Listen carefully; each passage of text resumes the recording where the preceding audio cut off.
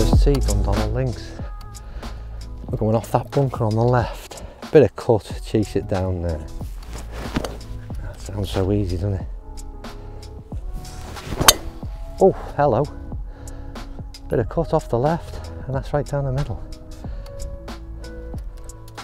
That's a nice start to the day. Dundonald links. Let's see what's happening here. I haven't been here for a couple of years, and I'm looking forward to this.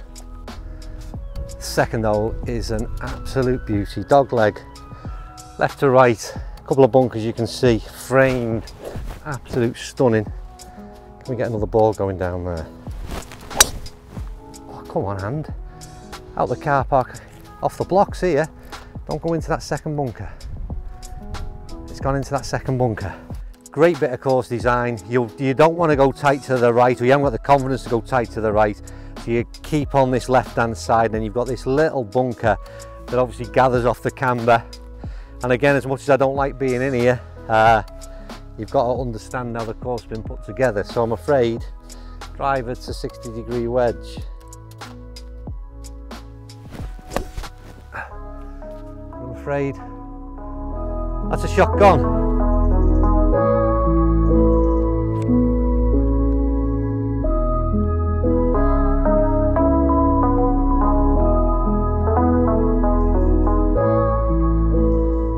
I just played an iron in. We're on the second hole, and I already remember one of the key features of this course and how difficult it can be. Pitched up on the top, looked okay, pin iron, and it just starts to gather, and you see it disappear down these banks. And then all of a sudden you've got a real tough shot now to try and get this up the hill and somewhere near that flag.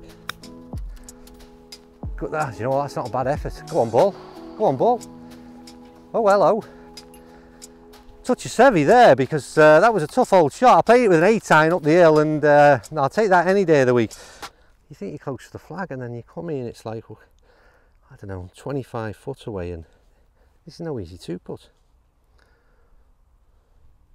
Up the hill and then rolling away. Keep going, keep going, keep going, keep going. Greens are pure and fast as well. So happy with that 2-putt from there, he says. Yeah, take that. Still smiling. Greens are so good and so quick.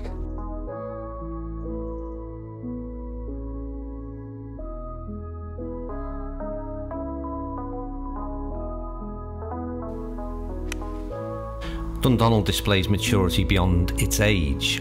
A lower course was laid in 1911.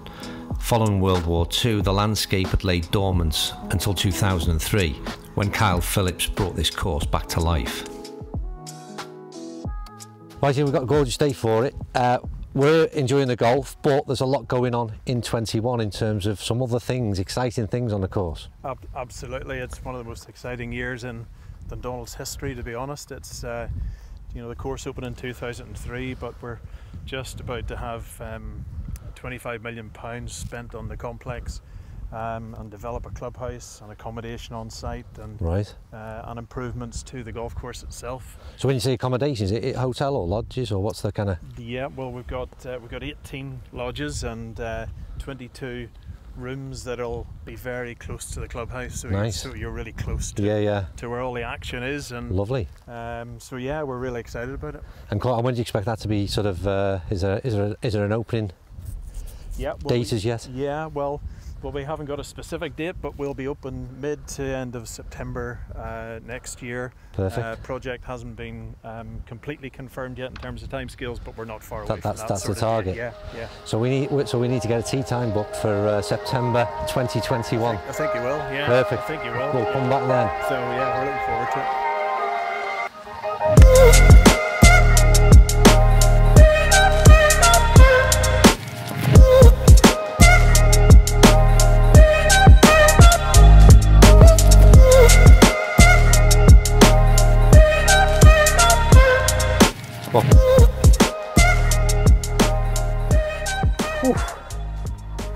Still leaves a bit in it. Greens are, I don't know, amongst the certainly pretty close to the fastest greens I've played this year. And yeah, you can't be too bold, I can tell you, because They soon race on by, and that's a twitchy one, to say the least.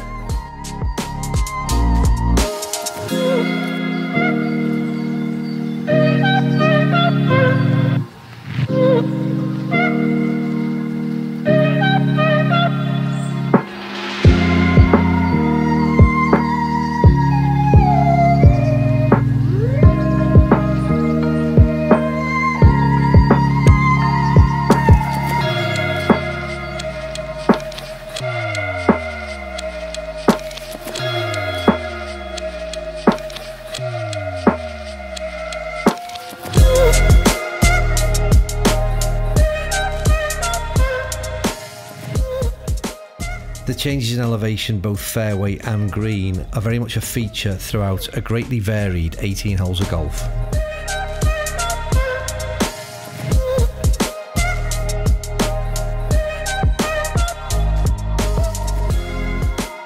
Right, made our way to 13 now. It was a great hole, just played there 12, absolutely love that. But the minute I see the railway line running parallel, then you've got that sort of, it's a must on any links.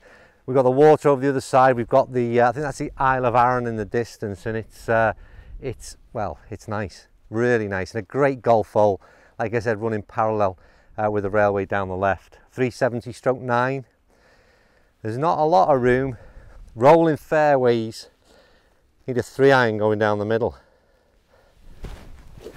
I say that with a grin on my face.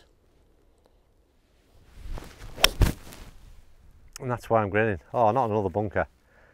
No.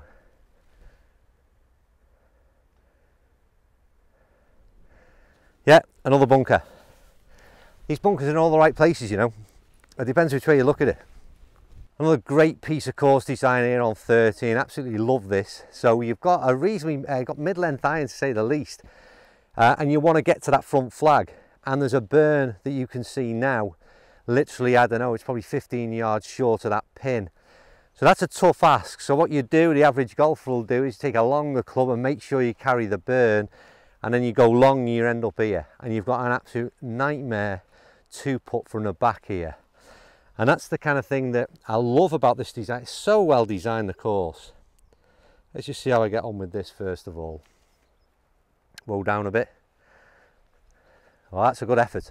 I'd take that any day of the week, but the point is, yet again, this Kyle Phillips design, it's so clever. It keeps asking questions of you all the time and playing tricks with your mind, and what you the shot you might want to play is not the one you end up playing.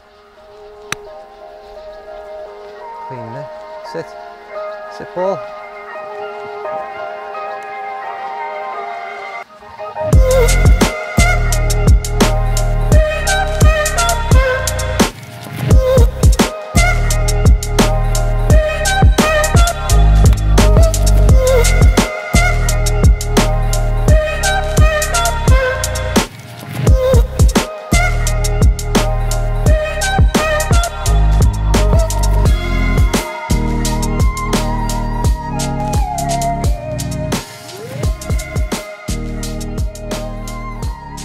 Go for that pin in your bowl, but we're going for that pin.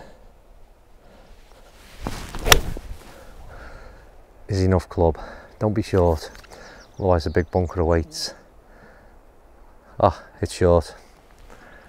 Yeah, Cabero Bayo hit it to, what was it, 8 foot from 275 yards. That ain't going to be my finish, but in terms of Dundonald links, it was in fantastic condition. Greens were superb.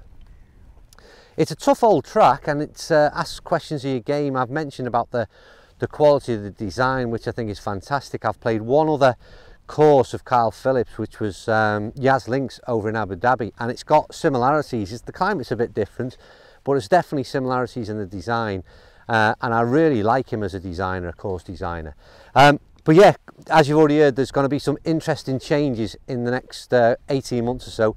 So it'll be interesting to see how Dundonald transforms, how it matures, but it feels like it's been here for years already, and I think it's only going to get better. A fantastic golf course, really was.